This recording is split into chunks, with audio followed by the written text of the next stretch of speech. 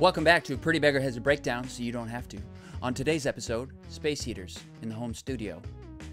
Good idea? Bad idea. Bad idea.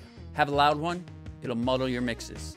Have a hot one, put it next to your monitor, you might burn the whole place down. But today we're going to talk about power draw. Given that space heaters are based on resistive heating elements, they draw a ton of power from your circuit. So I was mixing yesterday in the headphones and got a little chilly. I keep the house pretty cold, save some energy, and turn on the space heater for this little room, maybe 15-20 minutes at a time on a really cold day.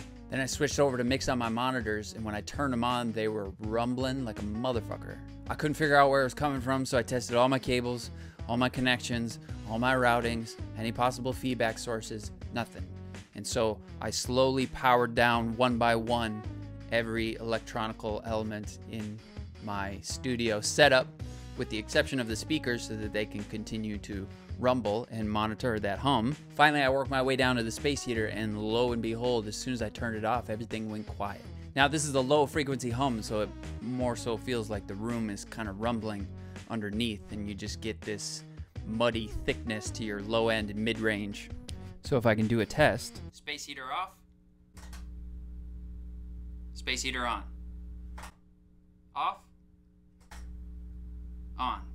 So there you go. You might not be able to hear it in the video unless you're wearing headphones, but man, can you feel it in the space. It's kind of this low frequency rumble hum. You feel it as much as you hear it. I'm guessing it's at that 60 hertz frequency, and the space heater is just drawing so much power that it's sort of aliasing the frequency of the power delivery to everything else that's going in the studio. I don't know for sure, but what I do know is put on a sweatshirt, do some jumping jacks, do some push-ups, and leave the space heater in the basement.